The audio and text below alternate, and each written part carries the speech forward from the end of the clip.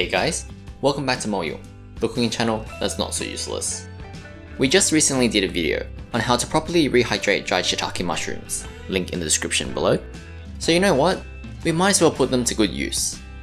And a dish that truly highlights these mushrooms is the ever so popular braised mushrooms with bok choy. And to make this dish, you'll need to do two key things: marinate the mushrooms, and then braise them. Plus, boil the bok choy, but that's pretty rudimentary. But before we begin, if you do enjoy this video, do consider subscribing, as it does help the channel out. To marinate the mushrooms, you'll need dried shiitake mushrooms, vegetable oil, sugar, and cornstarch. For the quantities, you'll need about 170 grams of dried shiitake mushrooms, or if you followed our rehydrating mushrooms video, then about 450 grams of rehydrated shiitake mushrooms, 1 tablespoon of vegetable oil, 1 teaspoon of sugar, and 1 teaspoon of cornstarch. So first off, you want to rehydrate the dried shiitake mushrooms such that you turn this into this. Now that being said, I strongly advise watching our rehydrating dried mushrooms video, again, link in the description below, as rehydrating and storing mushrooms beforehand will save heaps of time throughout the year. For us, we can simply take the mushrooms out the night before and let it slowly thaw overnight. Or if you're in a hurry, you can quickly defrost it in the microwave.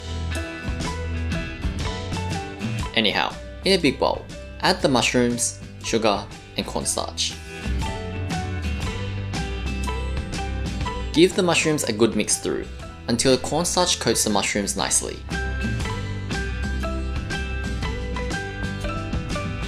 Then add in the vegetable oil and mix.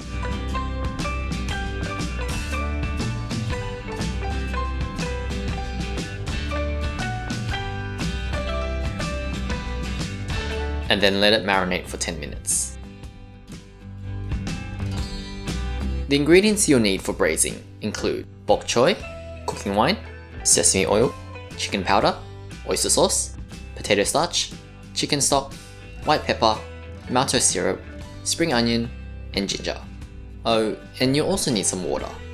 For the quantities, you'll need 8 bok choy, but honestly the amount is up to you, 30 grams of cooking wine, half a teaspoon of sesame oil, a quarter teaspoon of chicken powder, 30 grams of oyster sauce, 1 tablespoon of potato starch, but this amount will vary, and more details later on in the video, 400 milliliters of chicken stock, again, this amount will also vary, a sprinkle of white pepper, 30 grams of maltose syrup, 2 spring onion stems, 4 slices of ginger, and 3 tablespoons of water. Similarly, the amount will also vary. Start off by cutting 4 slices of ginger. Then portion the spring onion stem and flatten the white bits to help release more flavor. Now for us, we're going to substitute the chicken stock with a premature mushroom stock, and this mushroom stock was a byproduct of when we rehydrated the mushrooms. Next, heat up the maltose syrup to make it easier to measure with. And with that, all of your ingredients should be ready. So at your stove, turn the heat on high and add in some oil. When the oil gets nice and hot, add in the ginger and spring onion.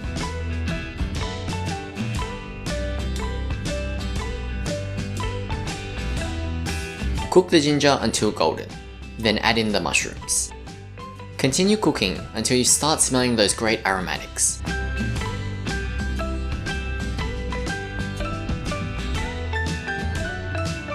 Then add the cooking wine from the rim.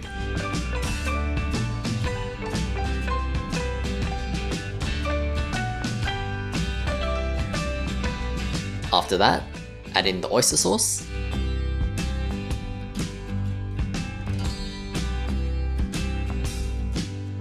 the chicken powder,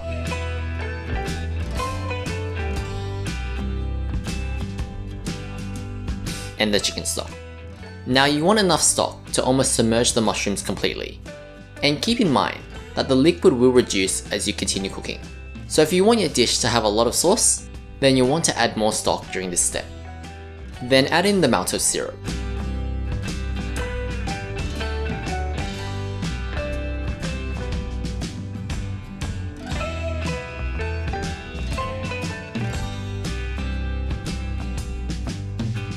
and a sprinkle of white pepper.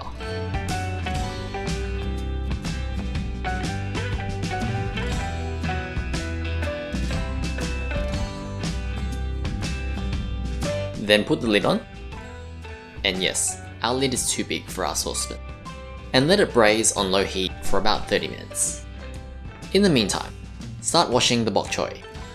Cut off any root ends.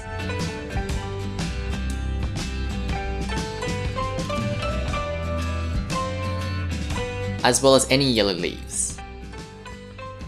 Then gently open up the stalks and run it through the water to get rid of any trapped dirt.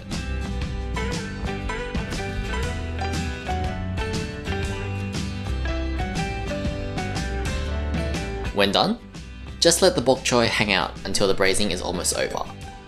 Boil enough water to almost submerge the bok choy completely. At your stove, heat on high, add in the water.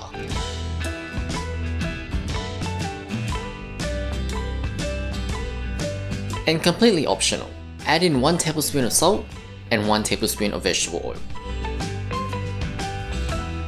Then put the lid on and wait for the water to boil. When the water boils, add in your bok choy.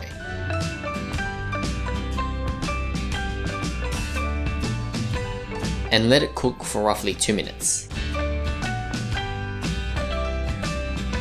After 2 minutes, take them out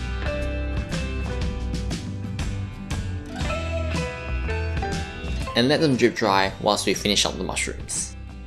After the 30-minute braise is over, give the mushrooms a quick stir and remove the ginger and green onion. We're then going to thicken up the braising liquid using a potato starch slurry. So with 1 tablespoon of potato starch and 3 tablespoons of water, mix until the starch is completely dissolved. Then turn the heat on high. Add in some of the slurry and quickly start stirring it throughout the mushrooms. You want to make sure you add the slurry in small amounts to make sure it mixes and cooks evenly. But also, you don't want to over thicken your sauce. The amount of potato starch slurry you use will depend on how thick you want the sauce to be, so play it by ear in small amounts. For us, we didn't use all of the potato starch slurry, which is why we mentioned early on in the video that the quantity may vary, so keep any leftover slurry for another day. Once you're happy with the thickness of your sauce, add in the sesame oil, and your mushrooms are done. So go ahead and assemble your dish however you like.